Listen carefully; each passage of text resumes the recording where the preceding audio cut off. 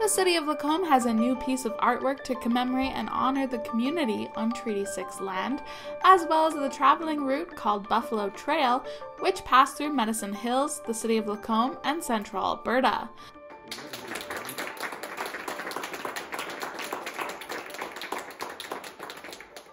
The artist named Byron Sampson, who is from Masquachese, chose to depict the main signatories that were involved when Treaty 6 was signed and the city of Lacombe crest. Today represents a collaborative step towards building even further on those relationships while recognizing an ongoing need for truthful dialogue and greater understanding of all Canadians and our collective past. As many of you know, Lacombe has a long-standing history in the arts and the value that they bring to our community as well. This is why I can think of no better way of recognizing the importance of Treaty 6 than through the artwork created by a very talented artist, First Nations artist rather, Byron Sampson.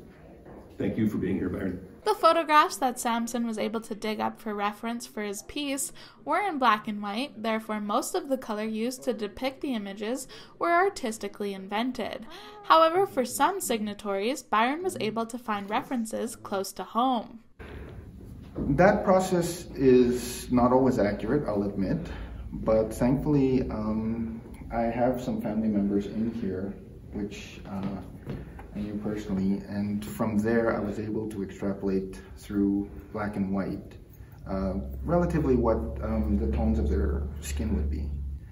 The only part that was difficult was doing the Government of Canada representatives side, because I have no idea. Altogether, the artist said the piece took around 72 hours and was done entirely out of Prismacolor pencil crayons.